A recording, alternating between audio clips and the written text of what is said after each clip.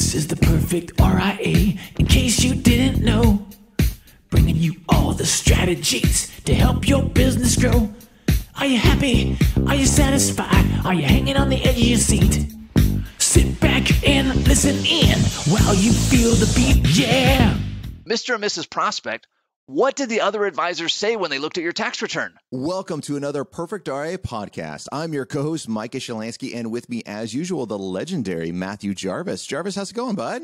Micah, I am doing good. Excited to welcome in 2023. And Yes. This might be naive, but whatever mantra or whatever works for you, I always start every year saying, hey, this is going to be my best year ever.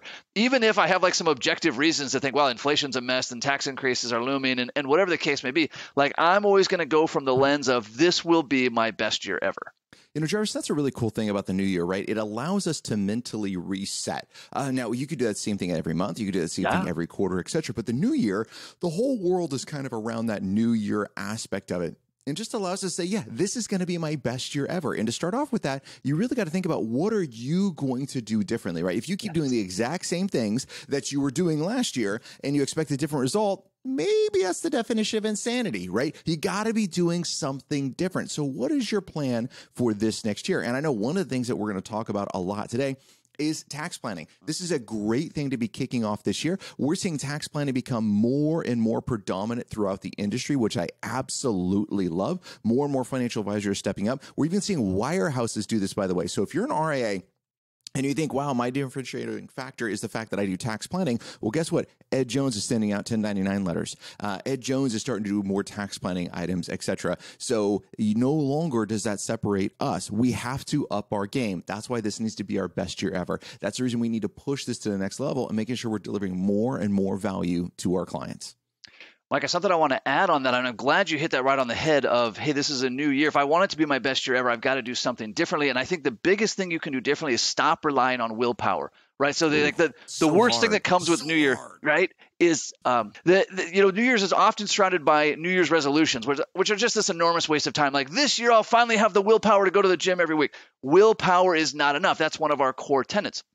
So as we talk today about tax planning, what are you going to do besides willpower? So if in your mind you're thinking, this year I'll finally do taxes. Won't that be cute? No, it has to be, hey, this year on January 30th, we're sending out the tax letter. This year we're sending out RMD letters. This year I'm going to attend the Retirement Tax Services Tax Summit. You've got to block them into your calendar now, or we'll be talking to each other at the end of this year. And Micah, you and I will be high-fiving that it was our best year ever. And some people listening will say, well, maybe next year I'll change.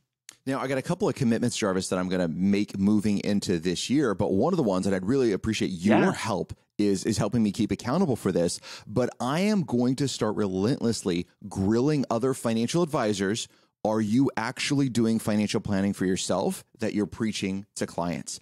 Are you doing tax planning for yourself that you're preaching to clients? And if you say in your mind, yes, and it's beginning of January, 9th, 10th, something like this when this is going to air. If you are saying in your mind, yes, I do the exact same tax planning, do you know what your tax bill is for 2022 just yet? And if the answer is no, you are not doing effective tax planning. And I don't want to hear any other excuse after that. So I am really committed this next year to making sure that the pot's not calling the kettle blacky. So often have I heard from other advisors about all these great things they do for other people. Then I look at their own practice, their own finances, their own lives, and they're not doing it. We need to implement the same strategies we recommend for our clients. Or quit telling about clients, right? Pick one. There's an easy way. If you don't want to do this, then don't recommend things to your client. But if it's good enough for you to recommend to your client, then by heavens, you should be doing it yourself. Mike, I'm super relieved that we record these podcasts in advance. I have like this 3-week leg so I get my taxes caught up. No, actually, I was looking at mine yesterday. But this is, if you looked at a client that's a small business owner, like all of us are, right, who's making the kind of income that we are, Mike, your point is spot on. Taxes should be reviewed every single quarter. You shouldn't just be making these arbitrary estimates or just hoping it pencils out, right? Tax planning starts, I don't say starts and ends, but it definitely starts with you as the advisor, right? How can you go to a client in good faith and say, hey, I recommend this tax strategy, when for you yourself, taxes are this afterthought. It's like this wild card. In April, you're spinning the slot machine, hoping it comes back with a refund instead of owing a ton of money. Jarvis, that's one of the things that came out of one of our masterminds is you guys found out that I did my own taxes, which you were like, oh my gosh, that's ridiculous. You should hire somebody, which we'll get into that one later. And so, but I did, and I went out and hired someone several years ago. They're the ones that are preparing our taxes and going through everything. And we have semi-annual meetings that we go through and we do tax planning for. And that's just like we talked about with Joe Lucas's business planning, right? The best part about his business planning is there's a date to do it. And I'm going to show up and I'm going to get my business plan done. That is the best part. His content's great. I'm not knocking it, right? But that is the best part. The best part about me hiring a CPA is not the thousands of dollars I have to pay him to do the exact same job I did. It was the aspect of saying, now I have a date that I have to show up for and be ready for my tax planning and to make sure that I can implement these things. It's a forcing mechanism. Jarvis, back to your point you just mentioned, willpower's not enough alone. We got to create these forcing mechanisms that are out there. Here's an easy one that we see all the time with clients, Jarvis. Most of the time, when do clients provide their homework that they were supposed to do? Minutes before. Yeah, right before their meeting. Right before their sometimes the night before, sometimes 10 minutes before, sometimes a day before, right? Yep. But generally it's right before their meeting, whatever definition you're going to have. I was working with Tracy, who's on our relationship team, working with other advisors. And she's like, Micah, these friggin' advisors, they send their homework in like 10 minutes or the morning of their appointment. Then the first question is, did you review my email? And I'm like, it's the same damn thing clients say, just to be fair. Yeah, they send it in right beforehand. They're like, well, did you get the content? You mean the one you click send on when you were sitting in the lobby? No, I missed that one just yet. I haven't checked it, right? So, but deadlines are that forcing mechanism. That's a value we provide to clients. That's a value you need to set up for yourself. All right, Jarvis, sorry, a little bit of a rant. I'll let you say something. No, I'm totally on board. I'm always like feeling out like, is Micah just coming after me on this thing? Does he? Generally, that's what I'm focused on. Generally, I mean, you're looking right at me this whole time. So for advisors, Micah, let's make this a little more tactical, right? Most of us are getting most of our revenue the first week of each quarter. Now, if your revenue is coming in on some other frequency, that is a good time. So that's, Micah, when I update all my personal spreadsheets, where I'm tracking my income for the year, where I'm tracking my expenses. That's where I'm looking through QuickBooks. Please tell me that you have a decent bookkeeping system in place. Excel. If it's detailed, I guess that works. I would guess that it's not, right? We've got QuickBooks in place and have had it for years. There's a simple, easy tool to use for yourself and for clients. If you Google 1040 Excel, there's a guy that keeps 1040 up to date every year, just totally in Excel. And one of the things I do, Mike, is I'm comparing year over year. So I'm saying, great, if last year my tax bill was X, where am I tracking this quarter versus last quarter? How does that impact my tax strategy, especially with the markets being down? Or if I look at 2022, I say, wow, that was really a great year for income. But if I look at my run rate based on Q1, it's not quite as good as it was Q1 of 2022. And so these are things you can be looking for and say, great, if my income is going to be lower, my expenses are going to be higher, back to Roth conversions. Hey, am I putting enough into retirement accounts? The odds are probably not, but we say, hey, listen, do I need to switch to a set plan, right? All of these things we talk about with a small business owner, you need to be having that discussion documented with yourself. Now, if you're not part of an enterprise model, one of the things you might want to think about as well. So, Jarvis, I do the same thing. So, right after payday once a quarter, I have my deposits sheet, right? Yes. And that's a simple Excel sheet that has I put my gross income in there, and then has broken out how I'm going to allocate that. So I'm not changing it every single time.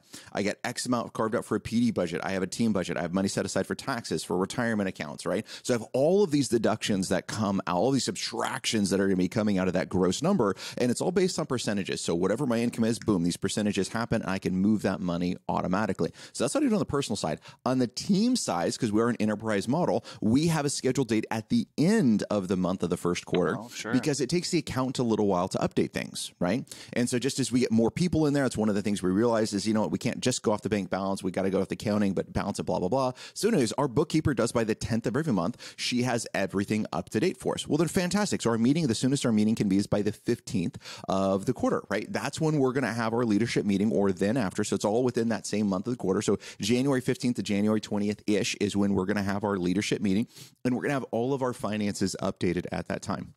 So regardless if you do it like the first week, the third week, you have to do it right away when you have that information. Then make educated decisions about what you're going to be doing going forward. And I'd very much encourage all of our advisors to do everything based on percentages, right? If you stick on fixed dollar amounts on how much you're saving, well, then guess what happens? Your income goes up, your savings doesn't go up, right? And you create a very bad delta, right? That you're spending a lot more than you're saving, which will cause a problem. So I think an action item there, I'm not trying to skip it at the end of the episode here, but an action item is put that on your calendar, right? Put on your calendar when each quarter am I doing my financials, including my tax planning. And then if you do not have a bookkeeper, right? If you don't have somebody in your team or outside of your team that's doing your bookkeeping, hire that person. Like that needs to be your action item for this week. Find and hire that person, because odds are if you're doing it yourself, there's probably an entry once a month, miscellaneous credit card expenses, $23,000.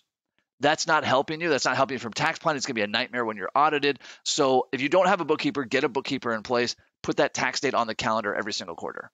So, Jarvis, we spent a lot of time talking about advisors, right, and how to add value, which is fantastic, right? And talk about tax planning. You should also be thinking about the Augusta rule, by the way, as you're doing this. So when throughout the year are you going to rent your own house back from yourself? Schedule that out and say, great, here's going to be our team retreat. Here's our events we're going to do. Here's these other things, right? Now it's the beginning of the year. Get that set up now. But, Jarvis, let's also pivot and talk about clients as well. So for our target demographics, I know I work a little bit of self-employed clients, but mainly federal employees that are getting ready to retire.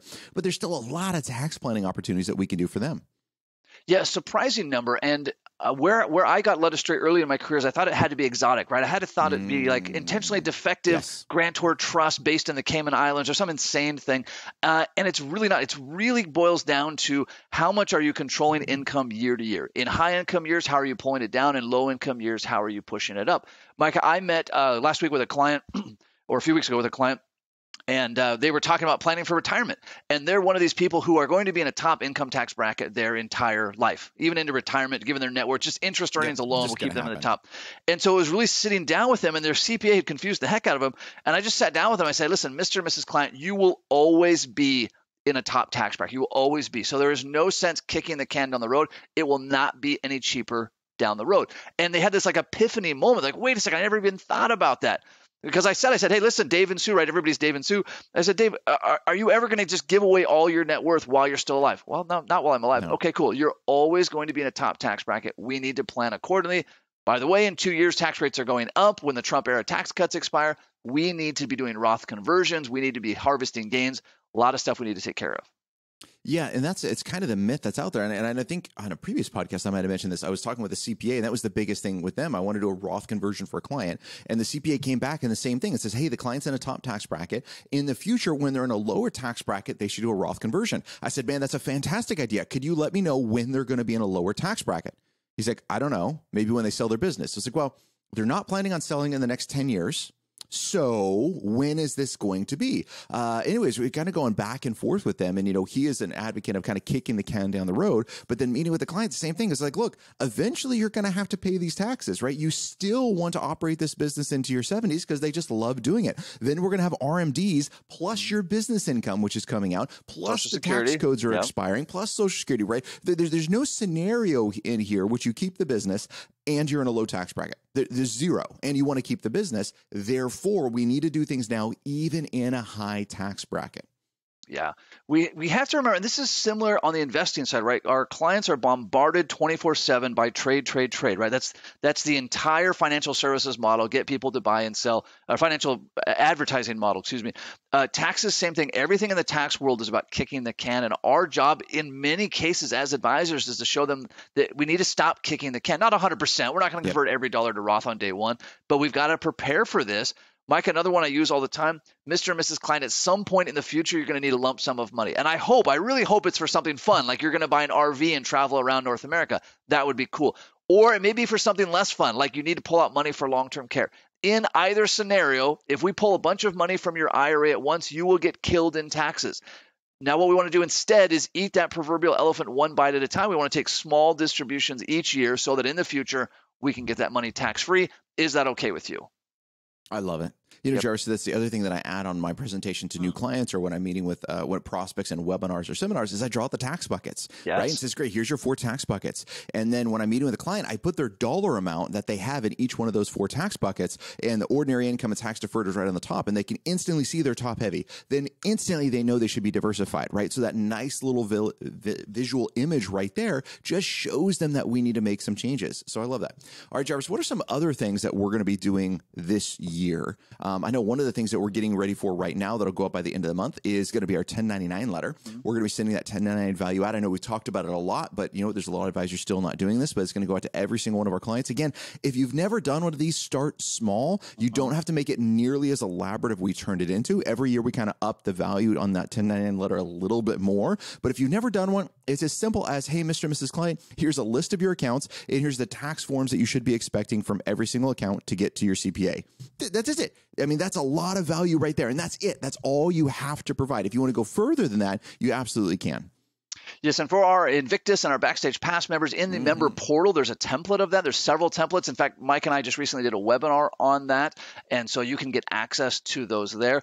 Mike, the other thing that we're taking care of in January, somewhat related to taxes, well, everything's related to taxes, is, of course, required minimum distribution letters. Now, remember, RMDs are changing dramatically this year, right? Previously, prior to 2023, it was believed under the new 10-year rule that you could just wait the whole 10 years. The IRS said, no, we're not going to give up that kind of income. But in our graciousness, we, the IRS, will give you a waiver for these 2 years where it was not clear to everyone else. Right. But beneficiaries are going to have to start taking distributions this year, even if they thought they could punt under the 10-year rule. And so we need to reach out to all those. Still laughing about that damn 10-year rule. Oh, it's like, here's the 10-year rule, but it's not really 10 years. By 10 years, we mean now and 10 years. But okay, whatever. All right, moving on. Yeah. But so these beneficiaries now, Micah, even with like, I'm thinking about things like when the RMD age changed from 70 to 72. That was relatively recent. Right. Clients all get that wrong. And I'm curious about you, I still run into clients who don't understand how the primary home exemption works. That changed like 100%. 20 years ago, 100%. And they're still saying like, hey, well, this transfers if I buy. No. The first $500,000 as married couple is free. Really? How long has it been that way? 20 years. Really? I mean, if you Google, Micah, right now, if you go to Google and you Google RMD tax tables, the first hit is the IRS's website, and it's the wrong tables. The wrong tables. Yep. Yeah. So, sorry, I'm like on a rant here, but all of your clients with inherited accounts, you've got to reach out to them. A letter will not suffice. You need to send a letter as well. You need to reach out and specifically discuss with them, hey, the rule used to be this. The IRS changed it. Here's what we recommend. Here's what we're going to do on your behalf. Yeah, and I would do both. Climb down from that soapbox. Boy, Jeez. I love it. Something that's impacting Jarvis right now. You could tell. Yeah, no kidding. I got a ton of clients that we had last year. Like, all right, listen, here we're gonna hold this off 5 years until you sell your business. You've got this $1 million IRA. It's not a big deal. It's like, oh shoot, now we got to deal with this. It's one of the things that whenever there's a tax code change, you got to give yourself a little bit of leeway inside of this, right? One of the things that happened is after the Secure Act passed, we let clients know that this was pending legislation, as in we are guessing. And I said very clear, look, the IRS is not clear on what this is. Within the next 20 years, they'll probably tell us what this means, but we have to make a decision today. They're like, Micah, the IRS doesn't do that. And I was like, the IRS absolutely does that. Now, I'm going to make a guess today at what I think is best. And then if the IRS changes it, they're probably going to give us some grace. They're probably going to do something, and we'll make those changes in the future. Is that going to be okay with you? And they're going to be fine with that. Now, that's really nice, because now I get to come back to clients, and guess what they're going to say? Micah, you're right. You told us. Yep. Just like you told us. Yeah, this is exactly what the IRS said they were going to do, right? So I want to give myself grace whenever there's anything new that's out there. I want to make sure the clients understand that just a little bit. So RMD figures, one of the things, Jarvis, we started doing, any client 65 and older is getting RMD information. Client still thinks it's 70, right? You talked about the home exemption, yes. But at 70, they're still thinking they're going to have to take RMD. So at 65 is when we start talking about what that real dollar amount is. Mr. and Mrs. Client, if you were 72 today, you would be having to take out $37,000 from your IRA account. Great news. You don't have to do that until you're 72 years young, but here's our plan to minimize that in the future. And that can go right into Roth conversions. Yeah. So we do RMDs. As soon as I'm talking RMDs, I'm talking QCDs, right? Mm-hmm. Qualified charitable distributions. Now, this used to be easier, in my opinion, before TCJA, because it was easier to see if a client was charitable minded or not. Yep. Now, not so easy with the higher standard deduction, but I'm still having this conversation with every single client. Now, we've done a lot of pro tips and podcasts and series on this, on how to do QCDs. But I think the biggest thing, and again, we've heard about this directly from accountants that have reached out to us and says, Micah, I just absolutely love the way that your office does QCDs. We open a separate account. We nickname it as a charitable. Now, there's no such thing, in my opinion, of a charitable IRA, but we can nickname accounts. We name it charitable IRA QCD. And then what happens is on the 1099-R that comes out, it says Bob Smith, charitable IRA QCD. Well, guess what? When the CPA sees that, we've given the client a 1099 letter that says, hey, this shouldn't be taxable to you because it was given to charities. We've communicated to the CPA, and now they get that 1099-R that says it. We're like trying to go above and beyond, and we just heard that feedback that CPAs just friggin' love this. They said it's better than any other office that we deal with because we know what this money's for. And we have a checkbook that's set up for this. Really pro tip idea because, and Jarvis, I stole this right from you guys, right? And getting that sticker on that checkbook that says, warning, this is only for charitable use to send that money out. But I always want to have that conversation right with our RMDs. Boy, I love that. You mentioned CPAs. January is a great time to be working with your centers of influence, right? So it's a great time to get them a copy of the 1099 letter. It's early enough. As you listen to this right now, you've got about a week or two where you could reach out to your centers of influence and say, hey, I'd really love your feedback on this 1099 letter before we send it out. Much later than mid-January, and you really kind of start going to get your distance from the tax preparers because they're getting into tax season. But that's, again, hey, we had these QCDs. We did this Roth conversion. If there's anything you need, if Mr. and Mrs. Klein are missing any documents, yada, yada, yada. When tax season gets done and you come back from vacation, we'd love to chat. So this is, Micah, where I think it exists on a spectrum, right? On one end of the spectrum is, the custodian's going to send out the 1099s. I'm not going to worry about it. And that's an option. That is the an other option. The other end of the spectrum is like, Mr. and Mrs. Client, can I get your permission to deliver the 1099s myself to your tax preparer? Right? There's this whole spectrum, and you as an advisor need to decide, hey, if 2023 is going to be my best year ever, how far down this spectrum am I going to go of delivering massive value? Another thing that needs to come up too is, when do you recommend your clients file their taxes? There's a difference in getting them done and getting them filed, right? We want them to get in the queue to get their taxes done, get them worked on, etc. We don't want any of our clients to file their taxes until the very end of March, really the 1st of April. Why? Amended 1099s, those damn things, right? Especially when it's amended for $5 and the client's like, do I amend? Do I not amend? And it's like, absolutely not. Do not amend for $5, right? Yeah. But it's wait those for things the letter to come. Yeah, wait for the letter to come, then pay your 30 cents in tax and move on with life. But those are things that are just going to come up. Now, what's a way that we can avoid this? We can set expectations with the client. It says, Mr. and Mrs. Client, working with Schwab, they do a really good job of trying to get you all the tax information as soon as they can. Unfortunately, they're relying on other people getting them information. So what this means is, if somebody else sends them an updated document after they've sent you a 1099, they got to send you an amended one. The best way that we can handle this is, let's get your taxes done, but let's hold off on filing those returns until the first week in April. And we'll communicate with you at the last week in March and let you know if we expect to have any amended 1099s. Now, the custodian can always send an amended 1099 years later, but at least this way we're going to get like 90% of them. Is that going to be okay with you? They're like, absolutely, Mike, that's a really great idea. Because you know what? I have had that amended 1099, and that's a pain in the butt. Then I got to pay for my preparer to look at it. Then they have to amend the return. I got to pay for that again, all for that whopping $5 of interest. This podcast is also airing shortly before the final estimated payment date, January 15th for 2022. So clients that need to be making estimated payments, this is a great time to reach out to them with the Retirement Tax Services Estimated Tax Payment Guide on how to make those payments electronically. Also critical, if you did Roth conversions last year for clients and did not have the taxes withheld, you need to make sure to figure out, all right, are we going to pay those now in January 15th? Really, either way, Micah, you're going to warn those clients and say, remember, we did this Roth conversion. We set aside $10,000 to cover the taxes. Yes. We can pay it now on the 15th of January, or Mr. and Mrs. Client, depending on your discretion here. I think we can wait until March or April when you file your return. But again, we've got that money set aside. That is a reminder that you cannot make enough time. Even if you had the taxes withheld, when you're doing the 1099 letter, when you hear that they're going to go to their tax preparer, remind them, hey, listen, we agreed to pay $10,000 in taxes today so that we wouldn't have to pay $20,000 in taxes at some future date when your accounts are double.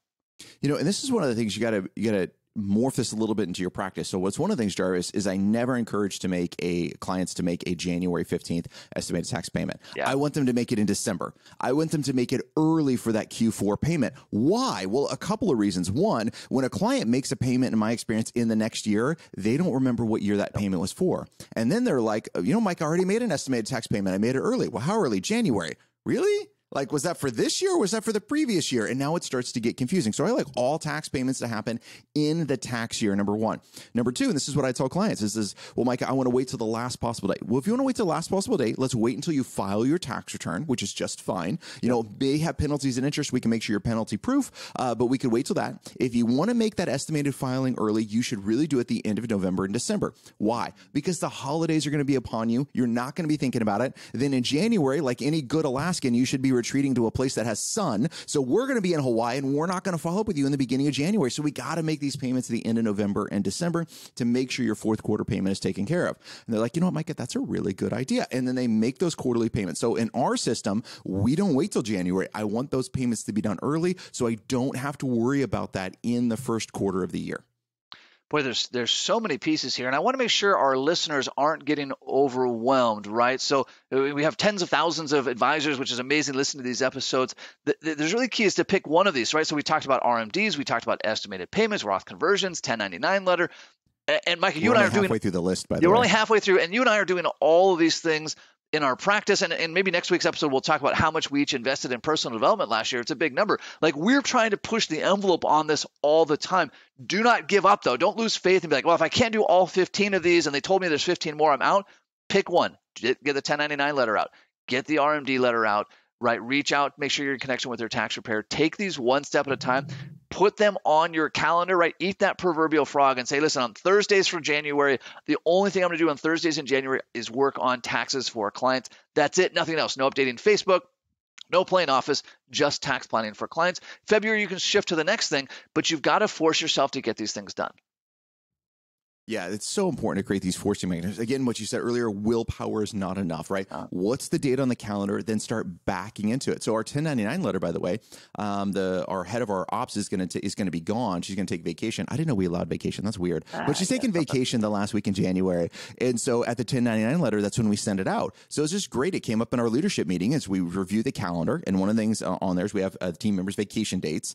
And she was out when a value add was supposed to go out. I was like, well, fantastic. That means it's just going to go out early. She's like, yep, I'm on top of it. Here's all the things that we're doing, kind of backing into these. So these are our suggested dates, but you got to stick them in with your team too. See how that kind of jives with them. And by when we have the final date, that's when it has to be in the client's hand, right? Or at least out of our office, right? If we're mailing it, who knows how long that's going to take. But at least it has to be out of our office at that period in time. So we have a team member that's going to be gone. Well, fantastic. We need to accelerate things, or they need to check up on it when it's gone, right? So that's the reason we want to plan our value adds out in advance. We plan our surge cycles out in advance and be like, hey, this is all hands on deck. The team needs to get these things done. So if you want to take vacation, which we're all about, right? Super supportive of that. That doesn't mean you get a vacation from doing your job. You still got to get these work items done. And as long as they're done, then you can go and play. Yeah, well, Micah, that rule applies to you and I as well, right? Well, so it's really easy for me to look and say, hey, there's a blank on the calendar. Let me schedule a speaking gig, or let me go hang out with Micah, or let me go do whatever.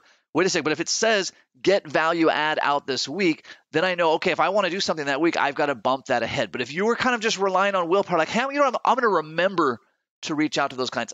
That's not going to happen. That's not real. And by the way, even if you're telling yourself, you know what, I am reliable for remembering those things, that's not a good use of your brain space, right? There is so much information you need to know as an advisor. Remembering, like, I got to call Dave on the 13th to remind him on his estimated tax payment. That is not a good use of brain power. You know, that's something, if I could rewind the clock, I would be better at starting processes sooner, because it was so much of like, it wasn't that big of a deal. I could just figure it out. And that was a 100% accurate statement for that time. But then as we scaled, that was no longer accurate, right? All of these other things are going on. Now we're bringing on other team members, and we don't have a reliable system for getting them up to speed. So we had to create all these processes. So even if you're a younger or growing advisor just saying, well, I can handle a lot of this stuff myself, you got to document it, right? At some level, you got to start documenting these things. So when you bring on other team members, then you're not having to recreate everything right then. All right, Jarvis, this podcast is all about action items and implementing things that we talked about. So just kick it off for us. What's one of the action things our listeners could do this week that would improve their practice? Yeah, Micah, you and I are tireless advocates of personal development. So something I would say you do this week is schedule your personal development and pay for it. Not just put it on the calendar like, hey, maybe I'll go to this. Put it on the calendar, pay for it, sign up for 2023 specific to taxes. Of course, I would advocate that you go to the Retirement Tax Summit September 27th and 28th here in the lovely Las Vegas. I would get signed up for that. I would also look at other things like the Bradford Tax Letter or Natalie Choate's Retirement Tax Guide or things like that. But get those paid for and booked before this week ends. I love it. I'm going to add to that list as well the RTS Retirement Tax Services. They have their 2023 tax guide out. You need to make sure that is out, printed, laminated on your desk. Every advisor gets one in our digital folder when we're having digital meetings, and every conference room and every advisor desk has one printed out and laminated on their desk. Why? Because these are things that are going to come up, and I want to be able to answer those questions right away. And Jarvis, I use it with clients. They're like, ooh, what is this, right? Especially when they're thinking about moving. I flip it over and I show the states and be like, hey, this is the impact that moving here is probably going to have. So have this information readily available. Have it on your desk. Have it good to go. Mike, I was at an advisor friend's office. I wouldn't need to mention his name, but he's doing about $600 million in assets. Very, very successful advisor. I walked into his conference room. The only thing on the conference room table was a laminated copy of the RTS tax guide. And he just had it there. And I said, we'll call him Dave. I said, Dave, this is really cool. He says, Jarvis, I would never go into a meeting without this by my side. And this is a really smart advisor, and he's working with very sophisticated clients, very high net worth. I would never walk into a meeting without this. There wasn't a calculator on the desk. There were so many things not there. RTS tax guide was there. Another action item that I would give, this goes back to your calendar. You have to have your value adds outlined, be it your tax value adds, really all your value adds. When are you doing surge?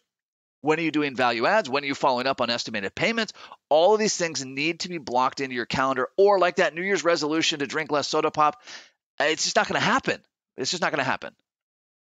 Yeah, that's so funny. We just had a birthday party, and the event planner was like, "Hey, I'm going to get a bunch of soda pop." I was like, "No, thank you." She's like, "What is that?" And I was like, "We don't have soda pop in the house. It was like, I think it's toxic, and we shouldn't give it to kids." Anyways, side rant on that one. So, but yeah, that's the best way for us to prevent it is not to have it in our house, and then it doesn't get consumed. Fancy way it works. Best way for me to do something is have it scheduled, have it blocked, have a third party commitment that's out there that says, "Hey, I'm going to do this," and having other people that are going to hold me accountable is really big thing. Jarvis, as always, this is a blast. Thank you so much. I'm super excited for 2023. It's going to be epic and amazing. And to all of our advisors out there, happy planning. Happy planning. Information designed to change lives. Financial planning can make you thrive. Start today, don't think twice.